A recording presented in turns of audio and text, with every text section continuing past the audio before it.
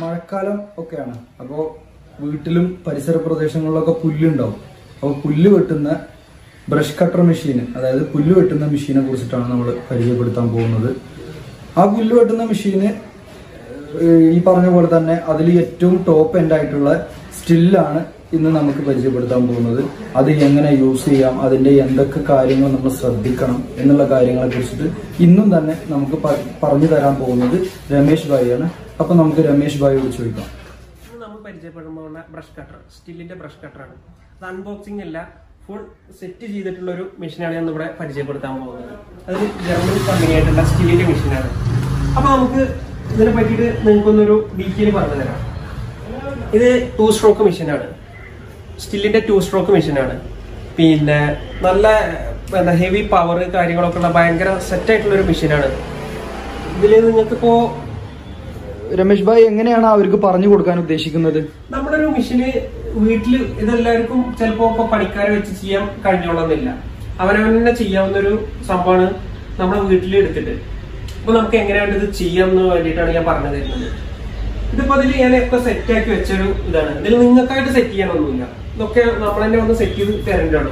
അതായത് ആളുകൾക്ക് ഇതിൽ മെയിൻ്റനൻസ് ചെയ്യാനായിട്ടൊന്നുമില്ല. എന്തുണ്ടെന്നുണ്ടെങ്കിലും ഇത് മെയിൻ്റനൻസ് സ്റ്റേഷനിൽ പോയിട്ട് അല്ലെങ്കിൽ ഇതിന്റെ നിങ്ങളെ പോലുള്ള ടെക്നിക്കൽ അറിയുന്ന ആളുകൾക്ക് മാത്രമേ ഇത് മെയിൻ്റനൻസ് ചെയ്യേണ്ട ആവശ്യമുള്ളൂ. അത്ര വരാറില്ല, മാക്സിമം അത്ര തന്നെ അതിൽ വരാറുള്ളൂ. വേണ്ടി ഇതിൽ ചെയ്യേണ്ട കാര്യങ്ങളാണ് ഞാൻ ഇവിടെ പറഞ്ഞു തരുന്നത്. അതിൽ ആദ്യം പെട്രോൾ ഒഴിക്കുക എന്ന് വെച്ചാൽ 2 സ്ട്രോക്ക് മെഷീനാണ്. അതിൽ പെട്രോൾ ഓയിൽ മിക്സ് ആക്കിയിട്ട് വേണം ഒഴിക്കാൻ. 1:4 എന്ന് വെച്ചാൽ 1 ലിറ്ററിൽ 40 ml ടൂട്ടി ഓയിൽ മിക്സ് ചെയ്തിട്ട് വേണം ഒഴിക്കാൻ വേണ്ടിയിട്ട്. സ്റ്റീലിന്റെ ഓയിൽ ആണെച്ചെങ്കിൽ 1 ലിറ്ററിന് 25 വെച്ച് അത് മിക്സ് ചെയ്ത് ഒഴിക്കണം.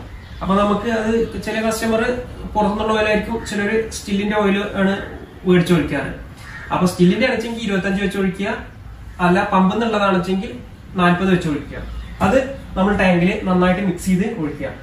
പിന്നെ ഇത് നമ്മള് ഇനിയിപ്പോ എണ്ണ ഒഴിച്ച് കാണിക്കുമ്പോ നമുക്ക് അപ്പോ പറഞ്ഞു തരാം അതിന്റെ വർക്കിങ്ങും കാര്യങ്ങളും ഒക്കെ. ഇനി നമ്മൾ ഈ ബമ്പ് ആൻഡ് ഫീഡില് ഇതിൽ വയറ് എന്ന് വെച്ചാൽ ഇതിന്റെ വള്ളി ചുറ്റണത് എങ്ങനെയാണെന്ന് നമുക്ക് കാണിക്കാം. അപ്പോൾ ഇതിൽ പ്രസ്സിങ് ഇവിടെ നിന്ന് പ്രസ് ചെയ്യുക, അതുപോലെ ഇവിടെ ഒന്ന് പ്രസ് ചെയ്യുക.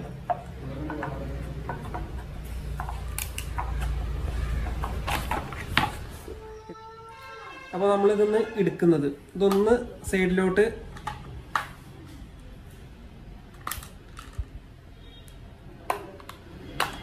ഒന്ന് എന്നിട്ട് സൈഡിലോട്ട് വലിച്ച സാധനം ഓപ്പണിംഗ് ആണ്.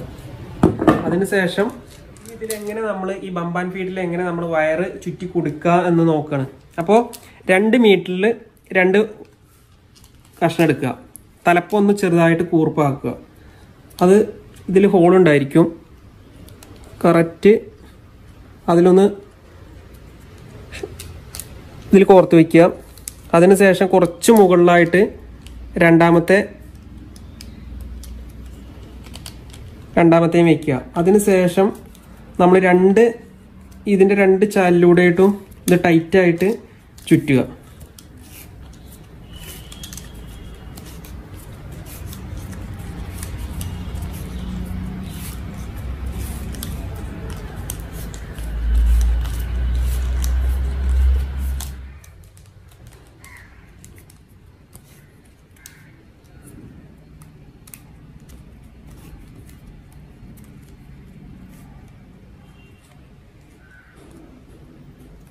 ഒന്ന് ഇതിൽ കോർക്കുക. അതിനുശേഷം അതിൻ്റെ നേരെ മുകളിൽ ഇതും കോർക്കുക. അതിനുശേഷം നമ്മളിത് ഇതിലേക്ക് ഇറക്കി വയ്ക്കണം. കറക്റ്റ് ഈ പൊസിഷനിക്കും ഇത് കറക്റ്റാക്കി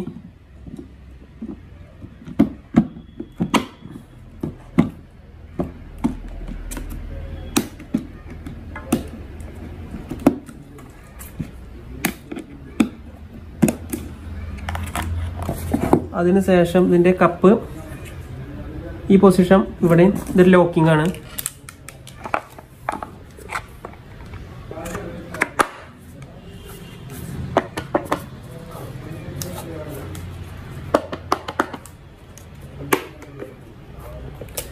ഭായ്, ഇനി നമ്മളിപ്പോ നമ്മൾ വയറിടുന്നത് കാണിച്ചു, പിന്നെ അതേപോലെ തന്നെ നമ്മൾ നമ്മളിനി കാട് വെട്ടാൻ പോകുന്ന സമയത്ത് നമുക്ക് ഇതിന്റെ കട്ടിംഗ് വീല് നിങ്ങൾ കാണിക്കാന്ന് പറഞ്ഞു.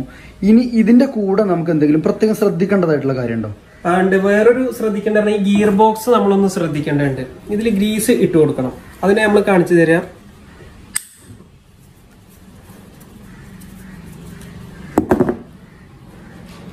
ഇത് കറങ്ങുമ്പോൾ ഇതില് ബെയറിംഗ് ആണ്.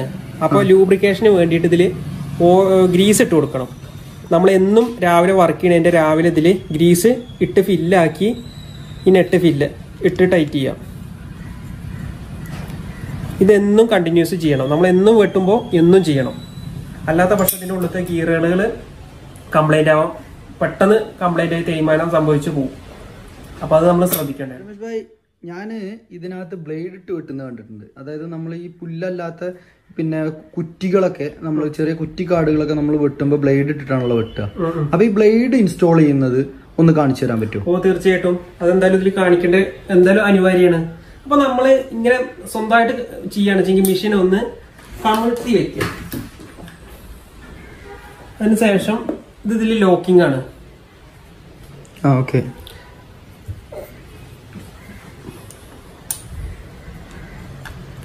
ഇതിലിട്ട് ലോക്ക് ചെയ്യാം. അത് ലോക്ക് ചെയ്താൽ എന്താ സംഭവിക്കുക? ഇല്ലെങ്കിൽ ഇത് അഴിക്കാൻ പറ്റില്ല. ഇത് ലോക്ക് ചെയ്താൽ ഇത് ലോക്കായി പോവോ? ഓക്കും.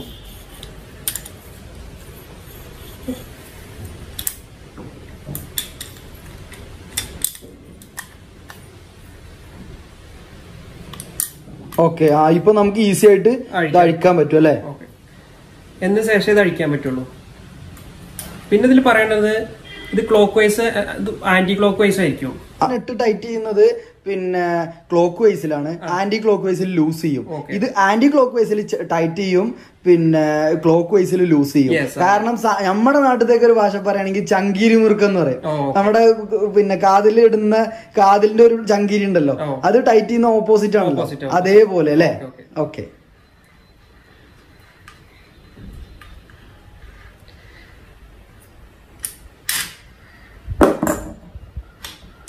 ഇതാണ് ഗിയർ ബോക്സിന്റെ ഒരു നമ്മളെ ബ്ലേഡ് ഉൾഭാഗം. അപ്പൊ നമ്മൾ ഇത് അഴിക്കുമ്പോ ഇതൊക്കെ അഴിക്കുമ്പോ ഇതൊന്നും ഇടാതെ സെറ്റ് ആവരുത്. ഇപ്പൊ ഇത് ഇട്ടിട്ടില്ലെങ്കിൽ നമ്മൾ കപ്പ് ഇടുമ്പോഴും ഈ ബ്ലേഡ് ഇടുമ്പോഴൊക്കെ പിന്നെ ഇത് അഴിക്കാൻ കിട്ടില്ല. ഇതിലും വേണം നമ്മൾ ലോക്കിങ് ചെയ്യുന്നത്. അപ്പൊ ഈ ബ്ലേഡ് ഇടുമ്പോഴും കപ്പ് ഇടുമ്പോഴും എന്ന് വെച്ചാൽ ഈ ബ്ലേഡിനും ഓട്ടോ കട്ടിനും ഇത് നിർബന്ധമാണ്. ഫേസ്. അതിനുശേഷം നമ്മൾ ബ്ലേഡ് കറക്റ്റ് സെന്ററില് ഇതിന്റെ സെന്ററിലായിട്ട് കറക്റ്റ് വെക്കണം. ലോക്ക് ആവുന്ന തരത്തിലല്ലേ? അല്ലാത്ത പക്ഷം ഇങ്ങനെയൊക്കെ വെച്ചാൽ ഇത് ടൈറ്റ് ആവും, ഭയങ്കരമായിട്ട് വൈബ്രേഷൻ അടിക്കും മെഷീന്. രമേഷ് ഭായി, ഒരു ചോദ്യം. ഇപ്പൊ സാധാരണ ചില മെഷീനിൽ ഞാൻ കണ്ടിട്ടുണ്ട് പുറത്തുനിന്ന് നമ്മൾ ബ്ലേഡ് കട്ട് ചെയ്ത് കൊണ്ടുവരുന്നത് കണ്ടിട്ടുണ്ട്. അങ്ങനെ ചെയ്യുന്നോണ്ട് നമ്മുടെ മെഷീന് വല്ല പ്രശ്നമുണ്ടോ? പുറത്തുനിന്ന് ബ്ലേഡ് കട്ട് ചെയ്ത് കൊണ്ടുവരുന്ന വെച്ചെങ്കിൽ ഇതിന് കമ്പനി ഒരു ലെങ്ത് കൊടുത്തിട്ടുണ്ട്. ഓക്കെ. അപ്പോ ഇത് നമ്മൾ ചെയ്യുന്നത് 14 ഇഞ്ചിലാണ്. ഈ 14 ഇഞ്ചിന്റെ അപ്പുറത്തേക്ക് പോകണമെങ്കിൽ ലോഡ് കൂടുകയാണ്, മെഷീനിൽ ലോഡ് കൂടുകയാണ്. അതിനനുസരിച്ച് കംപ്ലൈന്റ് വരും. എന്ന് വെച്ചാൽ ക്ലച്ചിന് കംപ്ലൈന്റ്. ഇതിന്റെ സെയിം അളവിൽ ചെയ്താൽ കുഴപ്പമൊന്നുമില്ല. ഇതിന്റെ സെയിം അളവിൽ ചെയ്യണമെങ്കിൽ കുഴപ്പമില്ല. ഈ ഇത്ര തിക്നെസ്സിലായിട്ട് ചെയ്യണം. ഇതേ വെയിറ്റ് ഇതേ ആക്കിയിട്ട് ചെയ്യണമെങ്കിൽ കുഴപ്പമില്ല. അല്ലാത്ത പക്ഷം ഇതിട്ടാലും വർക്ക് ആവും. പക്ഷെ മെഷീൻ അതിനനുസരിച്ച് ക്ലച്ച് 100 മണിക്കൂർ എന്നുള്ളത് 50 മണിക്കൂർക്ക് ചുരുങ്ങും. എന്ന് വെച്ചാൽ ഇതിന്റെ ഷാഫ്റ്റ് അതിലും പെട്ടെന്ന് കംപ്ലൈന്റ് ആവും. അപ്പൊ നമ്മൾ ഇതൊന്ന് ഇട്ട് കാണിച്ചു തരാം. അതിനുശേഷം ഇത് കറക്റ്റ് സെന്ററിൽ വെക്കൂ.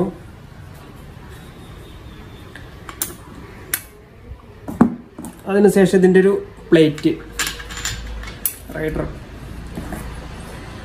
അത് ശേഷം ഈ കപ്പ് വെക്കണം. കോളർ സ്ക്രൂ ടൈറ്റ് ചെയ്യണം.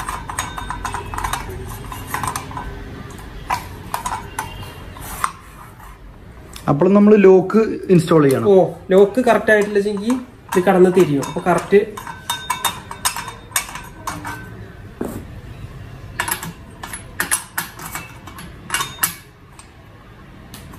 ഒരു ഹാൻഡ് ടൈറ്റ് ചെയ്യാൻ പാടുള്ളൂ. ഹാൻഡ് ടൈറ്റ് ചെയ്യാൻ പറ്റുള്ളൂ. ഇതെപ്പോ നമ്മൾ അഴിക്കേണ്ട സാധനങ്ങളാണ്. അപ്പൊ ഹാൻഡ് ടൈറ്റ് മാത്രമേ ചെയ്യാൻ പറ്റുള്ളൂ.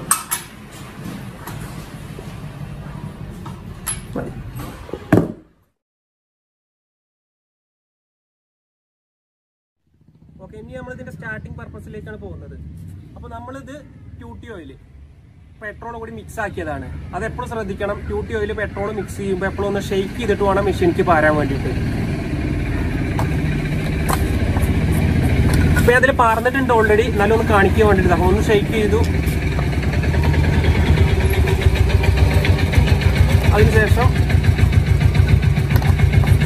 ടാപ്പ് അടച്ചു. ഇതിലൊരു പ്രൈമർ ബൾബ് വരുന്നുണ്ട്, കാർബറേറ്ററിന്റെ ഒരു പ്രൈമർ ബൾബ്, അതിലൊന്ന് ഫില്ല് ചെയ്യണം. അപ്പോൾ ഫില്ലായി. പിന്നെ വരുന്ന ചോക്കിന്റെ പൊസിഷനാണ് ഇത്. ചോക്ക് അടിയിലേക്ക് ചോക്കും മേലേക്ക് നോർമൽ പൊസിഷനും. അപ്പോൾ നമ്മൾ ചോക്കിലാക്കി ഇവിടെ സ്റ്റാർട്ട് ഓൺ ഓഫ് ഉണ്ട്. അപ്പോൾ ഇത് സ്റ്റാർട്ട് ചെയ്യണം. മേലേക്ക് സ്റ്റാർട്ട്, അടിയിലേക്ക് ഓഫ്. അപ്പം സ്റ്റാർട്ടാക്കി അതിനുശേഷം നമ്മൾ ചോക്കിലിട്ട് ഇത് സ്റ്റാർട്ട് ചെയ്യാൻ പോകും. ചോക്കിലിടുമ്പോൾ ഒന്ന് സ്റ്റാർട്ടാവും. അത് കഴിഞ്ഞ് നമ്മൾ നോർമൽ ചോക്കിൽ ഇട്ട് ഇനി നോർമൽ പൊസിഷനിലേക്ക് വെച്ചിട്ട് സ്റ്റാർട്ട് ആക്കുന്നത്.